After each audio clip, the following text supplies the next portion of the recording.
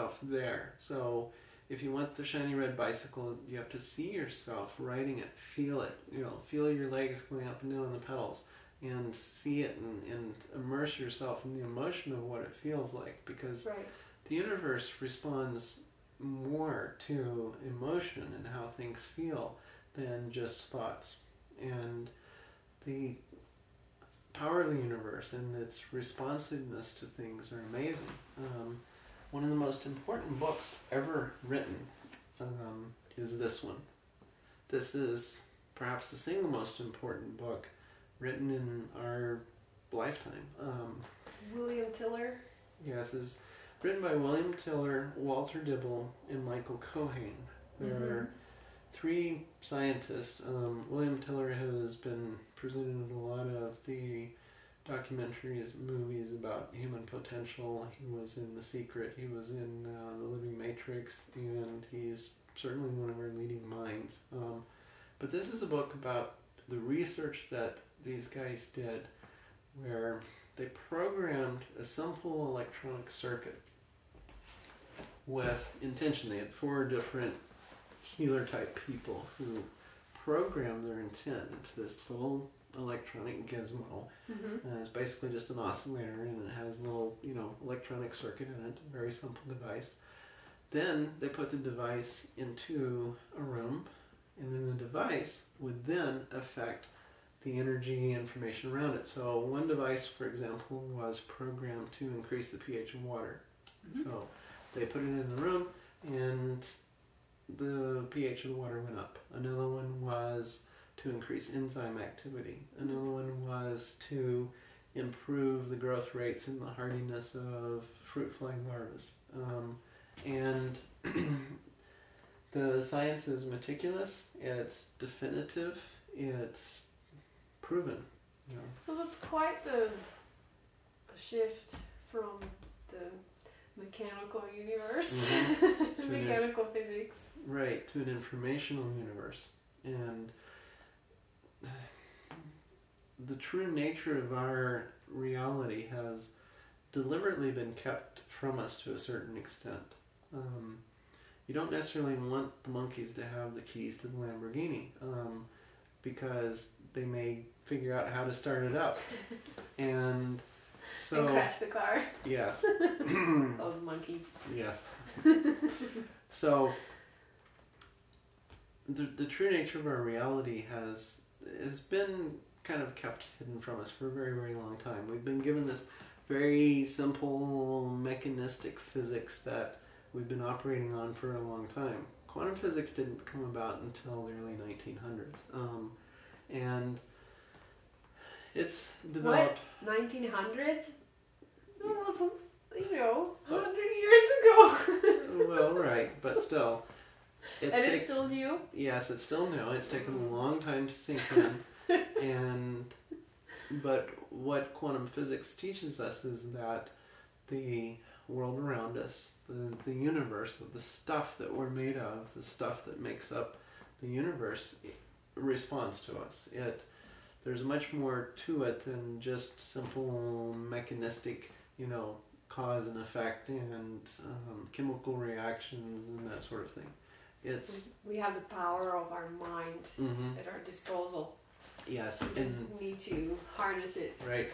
And the research in this book proves that absolutely.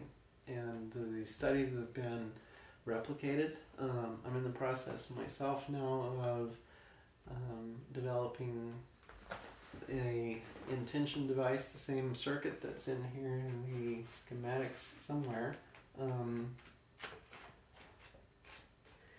Now, how is this related to, for example, the random event generator?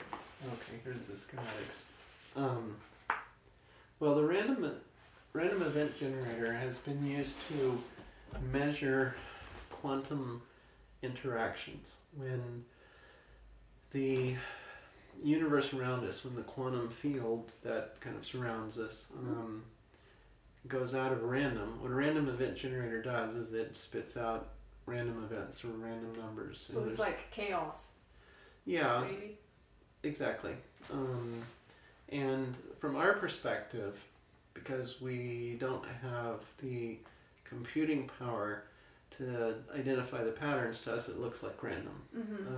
It probably really isn't random. There's probably a lot of order and intelligence there, but it's just too complex to follow. Right, but for us it appears to be random. Now when there's a significant interaction between mind and matter, or the quantum field, what happens is that randomness stops being random and it goes into non-randomness. So that's why random event generators are important, is because they can help identify when something significant has occurred, when a significant interaction has occurred between mind and matter or the quantum field. I have a lamp, and it changes.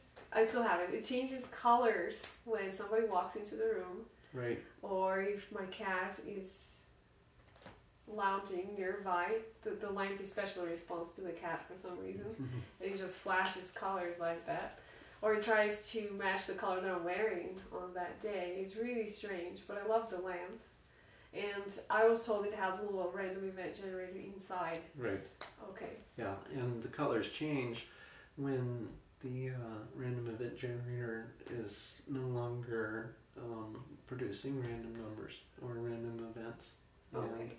And by the way, that lamp is by Celeron. Celeron, right. Yes. You can buy one at www.psyleron.com. It's very pretty, even if you can't make it change colors very often.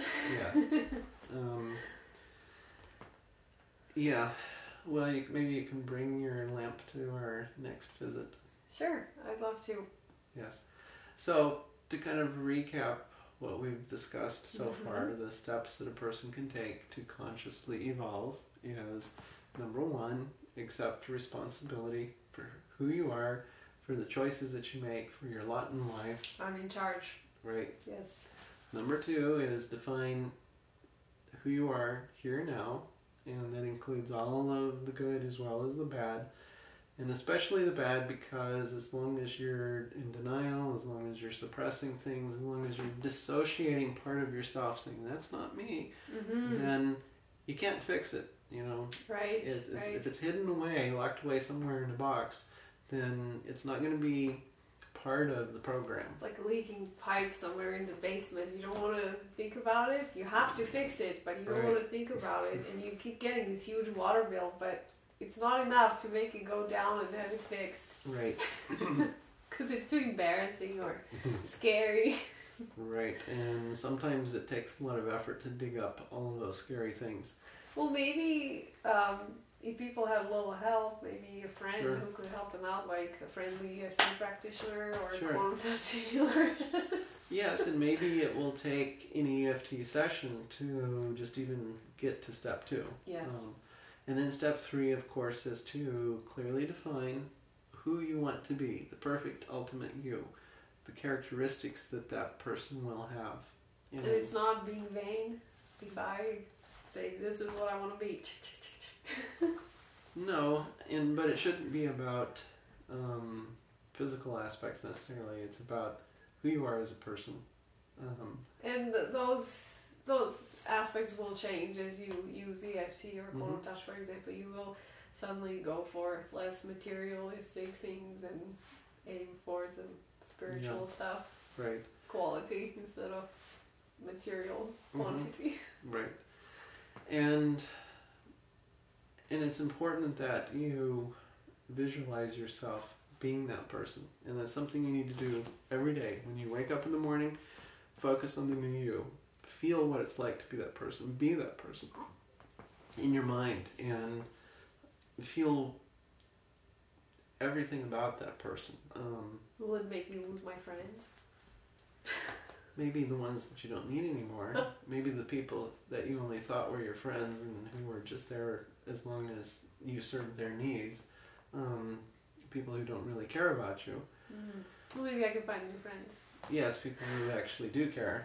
Oh, good. Aren't just there because you're like them, or because you do something for them, or because you make their bad habits seem okay because you have the same bad habits, perhaps, or Or you're a bigger mess than Yeah. they think they are, so Right. they feel better around you. Yeah, a lot of people choose friends that are, they kind of on some level may consider them to be lesser so that they can feel like more. Right. So yes, dysfunctional relationships may evolve or may be replaced by more functional relationships. Well, that's great. So, but you have to be open. If you want to be this new person but you're not willing to make any changes, then it's not going to happen. You have to be open to creating the changes. You have to go the whole way. Right. And your focus has to be on becoming that new you. And it may seem a little selfish, but if you don't evolve, then you can't help others as much. Sometimes the single most powerful thing we can do to help the world around us, to help our family and our friends, is to become a better person. Because as each one of us steps forward, then we can all step forward. We have to evolve as individuals so that we can evolve as a species. As a mass. Yes. Yes.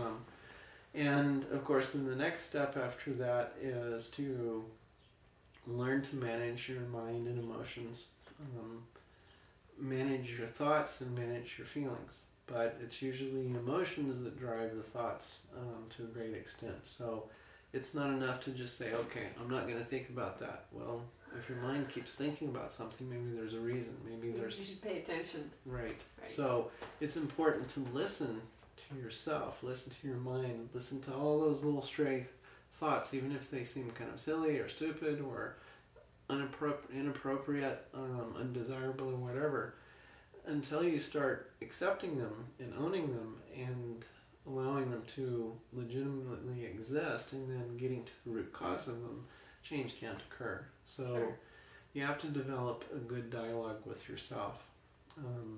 Doesn't mean you should wander around in public talking to yourself, but you need to have that inner dialogue going, and sometimes journaling is extremely helpful.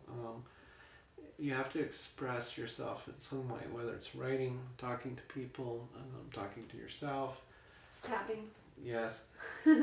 Tapping, of course, is a good way to bring up emotions to the surface and then release them, release the hold that they have on us. So EFT is an important part of that.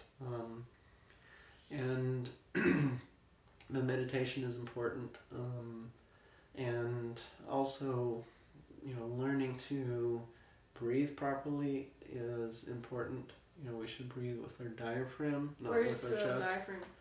The diaphragm is below the lungs, and that's the muscle. So you kind of push your tummy out to breathe in, and then just relax. Most people breathe with their chest muscles or their back. It's what's called thoracic breathing versus diaphragmatic breathing. And when a person breathes properly, something kind of magical happens. It's much slower. And also your heart rhythms. Your heart will normally vary. It speeds up, it slows down, it speeds up, slows down. One of the best measurements of physical, emotional, mental well-being is heart rate variability. The more it speeds up and slows down, the more stress there is on the person. And when you breathe properly, what happens is your breathing starts to become in sync with your heart, which then causes synchrony in the brain waves too. So your whole body-mind starts to become in sync and in harmony. And that's a whole other level of consciousness that many people have yet to experience. Is this what people do when they do Tai Chi, yoga, and meditation and things like that? Well, that type of breathing is used in those types of exercises.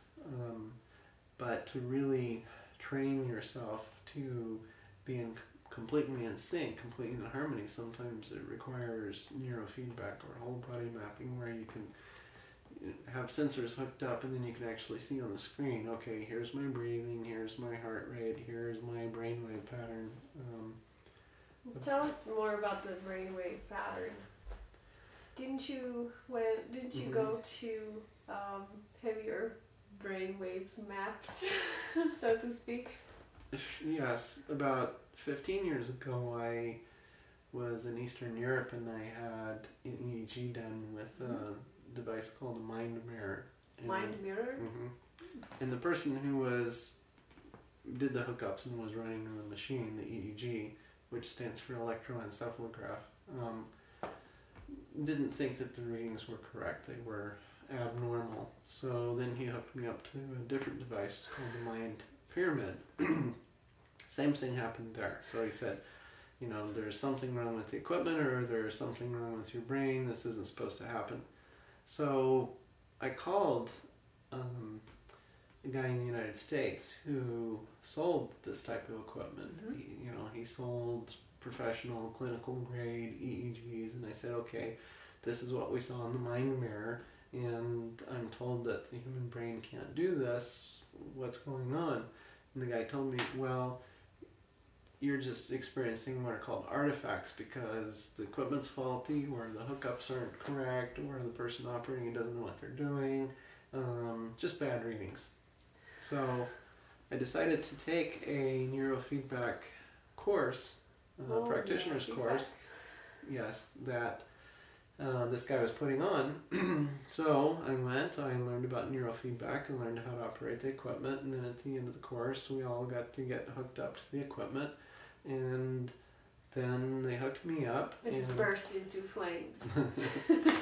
Not quite, but I was able to see, I was able to learn diaphragmatic breathing at that workshop, at that course, because I could see on the screen, you know, here's my breathing, here's my heart rate, here's my brainwave pattern, and then they also measured muscle tension and body temperature and all kinds of things. And so by seeing it on the screen, all these ways, what the different organs were doing, or what was happening in your body, were you able to instantly make it harmonious? Or? It took me about 10 or 15 minutes, and once I found that sweet spot, you know, once you're there, then it's like, whoa, okay, so this is what it feels like. And once you've got that, then it's easier to stay there. So you can just recall that feeling of being coherent, being in sync, and being, what's the word for it? You know, just being whole and having all of your parts working together as a single, you know, harmonious whole, instead of fighting amongst yourselves, you know, inside. Right. Your brain's doing one thing, your heart's being doing your own something enemy. else. Right. So isn't this neurofeedback used for addictions and things like that? Yes, it has a very high success rate for treating all different types of addictions, but for example, alcoholism, it has a 75 to 85% success rate. The best, that traditional 12-step